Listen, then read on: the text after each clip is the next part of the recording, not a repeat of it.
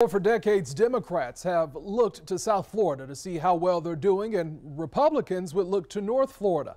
The 2018 elections told Democrats they could win Northeast Florida. Some are now calling Duval a swing county. So how will it impact the 2020 elections?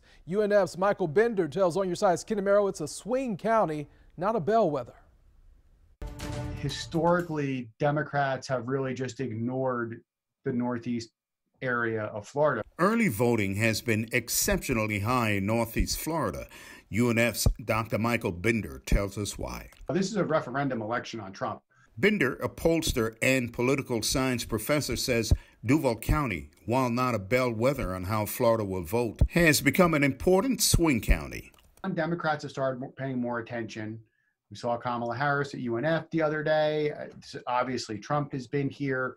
It's an area that's getting a lot more focus. Bender says the demographics have changed since 2016. We're a different city, and we're changing and we're growing in very different ways. In 2016, Mr. Trump won the surrounding counties easily, but in Duval, it was a close margin, 49 to 47.5%. Bender says the heavy early voting could be a sign of what to expect this election cycle. If these early returns come in and Trump is winning Duval, I don't think Biden stands a chance across the rest of the state. But if Biden's winning, depending upon by how much, I think that could give us a peek into what the rest of the state's doing. In Duval, 60% of registered voters have already voted. In 2018, Andrew Gillum, in his bid to be governor, shows Democrats can do well in Duval County. Bender says how Duval goes will be measured by the NPA vote, those who are registered as independent.